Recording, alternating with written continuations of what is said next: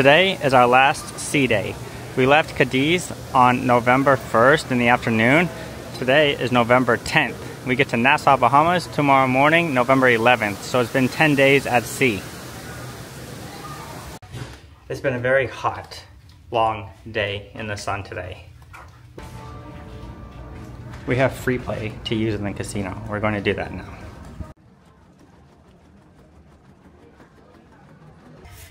We just went to the casino for our free play, and I walked out with $8. How'd you do? I made 20 cents. I lost all my free play money, and I had no more money to free play. We are now crossing the Nares Abyssal Plain. That's the flat sea floor below us, and the depth is about 6,000 meters of this particular abyssal plain. A beautiful day at sea. We couldn't ask for better weather. Partly cloudy skies, sea conditions around 6 feet, that's about 2 meters, and nice warm temperatures on the open deck, 81 degrees Fahrenheit, 27 degrees Celsius, and we have easterly winds 10 to 15 knots. Tomorrow in Nassau, the high temperature 27 degrees Celsius, 81 degrees Fahrenheit, and the winds will be out of the east up to about 20 knots. Enjoy this last day at sea on this amazing cross. All the leaves are brown and the sky is gray. I've been for a walk on a windless day, and I'll be safe and warm if I was in LA. Hey.